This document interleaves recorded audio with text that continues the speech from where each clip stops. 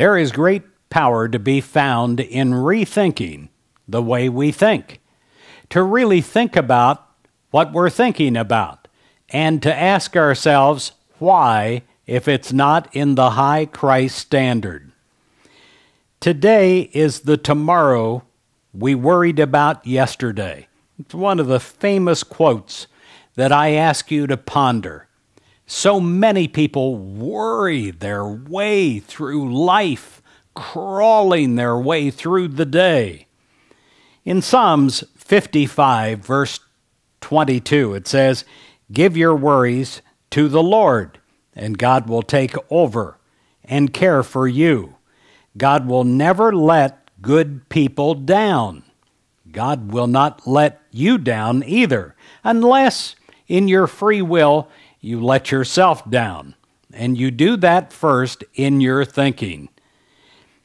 Because life is sometimes difficult, and because of that, understandably, we have fears about an uncertain future, and when we have fears about an uncertain future, we begin to worry.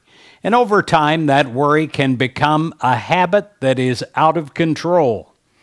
At times, we may fret over the countless details that are involved in the business of living. We may worry about our relationships, our finances, our health, or any number of potential problems, some of which we invent in our own minds, some large, some small.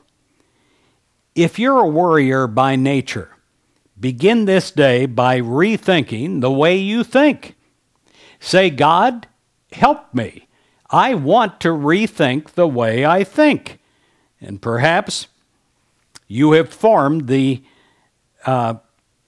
unfortunate habit of spending too little time counting your blessings.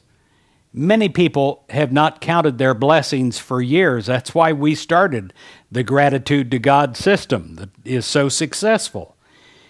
If you're that type of person, take your worries to God and say, "God, here it is." You know, just this morning I took all my trash out to the curb, and it's an amazing thing. A big truck comes by and picks up the trash. Thank God. Otherwise, our house would be overflowing and unlivable. Well, sometimes our minds get that way too, my friend. We have to take out the trash, and we take it to God.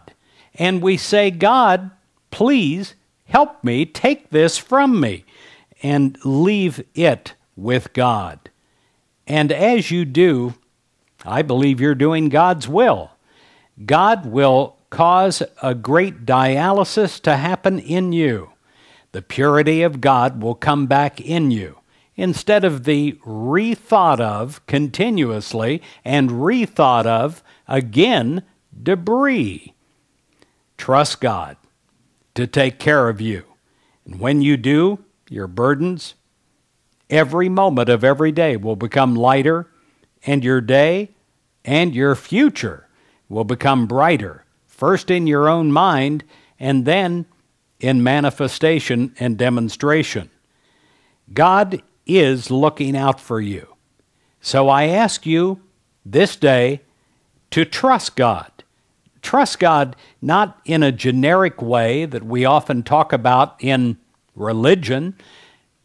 Trust God in a very tangible way in your own personal life, by trusting God with your life.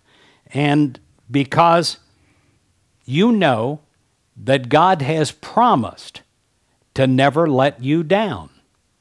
I wish you those kind of blessings today as you rethink the way you think.